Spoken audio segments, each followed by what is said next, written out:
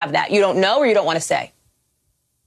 So we don't have that. I don't personally know. Right. What does that mean? Have you asked, Brian? Rules. I think Wednesday you said you're going to look into that. So Hallie, the president doesn't check all of his HIPAA rights at the door just when he becomes president. The doctors obviously share fulsome information with the president. The president shares a great deal of information with the American public. We have gone through numerous briefings with the doctors, half a dozen memos from the doctors, his daily vitals we put out yesterday. We've had briefings with the chief after interacting with the president. We've had Kayleigh come out and talk. I am now speaking with you about all the information we can share. But just because he's president doesn't mean he shares every single detail of his entire life. But we do share enough information, certainly for public health purposes. Yeah.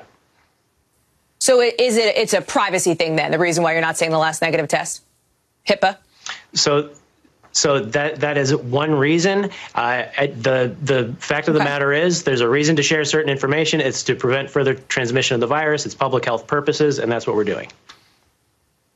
Got it. But you just said a couple of minutes ago that you would share the results of his PCR test today if you get it and if that happens. So what's the difference? Why not be more transparent with people about this last negative test? You know there is a public health reason for this, and it impacts the people who were potentially exposed to the virus before the president was diagnosed. Why not be transparent about that specific, very specific piece of information? So, Hallie, I stated we'll have further updates from the doctors. We've had updates from the doctors every single day. We've had numerous updates per day. In Nobody's some answered cases, this question that I know, have they? Extremely transparent. But I'm not sure why you're very focused on that question, because it's not something.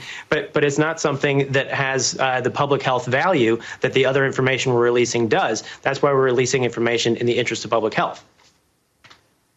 Okay, I think medical experts would absolutely disagree with that about the public health value, because the reason, as we've talked about ad nauseum, and as I think you know that is important, is because it determines the potential exposure for other people. Brian, people that you work with prior to the president's diagnosis. You are not saying when the president's last negative test was. Let's be clear about that. But let me ask someone else. But the president was socially distanced from people. Certainly, you focused a lot on the New Jersey event. Everybody there said he was never within 6 feet of anybody. Brian, we have video. We know the president wasn't socially distanced from everybody. But that's not true. We've seen video of the president over the weekend, Brian. We have eyeballs. Got it. So as for the last debate, the 72-hour requirement to test negative, did the president comply with that? Yes or no? Hallie, we are looking at how the president can get out there without transmitting the virus, and that's what we're going to do. That is not the question that is in front of you, Brian. So do you not have an answer? I just want to be clear. I know. Again, yes or no? Do you have an answer? Hallie, and if you don't, just say you don't have an answer. You've got time to talk to the White House about very important issues. Let's talk about how we want to help people get through this virus with more stimulus that the speaker seems to ignore. She's now talking about the 25th Amendment because she couldn't get the president with impeachment. Well, that is not actually the topic of this conversation, Brian, because as you know, All right, Brian, thank you very much. I appreciate you coming on. Thank you again.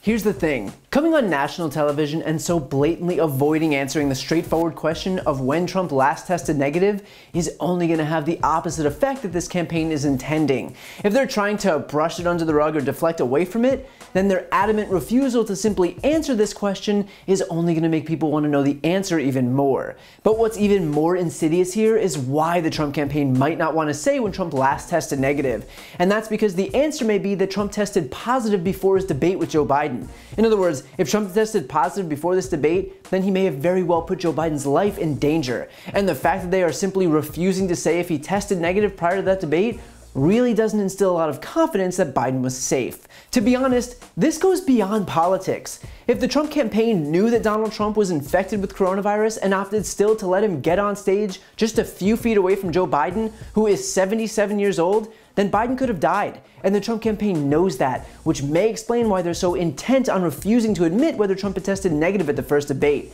I mean, listen to all the excuses we get from various officials. Kayleigh McEnany said, quote, "Yeah, I'm not going to give you a detailed readout with timestamps every time the president tested." White House Director of Strategic Communications Alyssa Farah said, quote, "I can't reveal that at this time. Doctors would like to keep it private." And Dr. Conley, Trump's physician, said, quote, "I don't want to go backwards." Think about how easy it would be to put this issue to rest and why they're all so intent on covering it up. And by the way, the logic that the White House is using to deflect here is completely unfounded. They claim that Trump's test results don't have any public health value.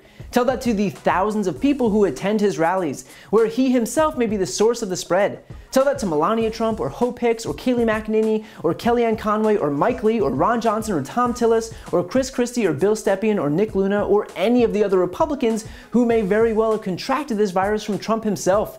It's beyond clear that the White House may not think contracting this virus is a big deal, but try explaining that to the 210,000 families of those lost in the last 8 months.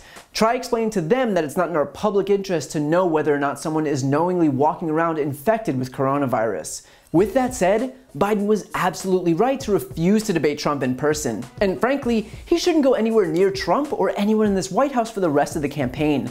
The Trump administration is not only responsible for the gross mismanagement that has led to more than 200,000 deaths in this country, but they themselves are carriers for this virus. They themselves are responsible for people getting sick. They themselves are going to have blood on their hands when we lose more Americans as a result of their willful recklessness. So while I get that Trump was upset that he couldn't have a regular debate, the fact is that he brought this upon himself. He had the opportunity to get this virus under control. He had the opportunity to do the work and take the steps necessary to contain the spread, but he chose instead to spread misinformation and knowingly downplay the virus. So if he's unhappy with the fact that now, in October, we're surrounded by ever-present reminders of this virus, ever-present reminders of his own failures as president, well, he has only himself to blame.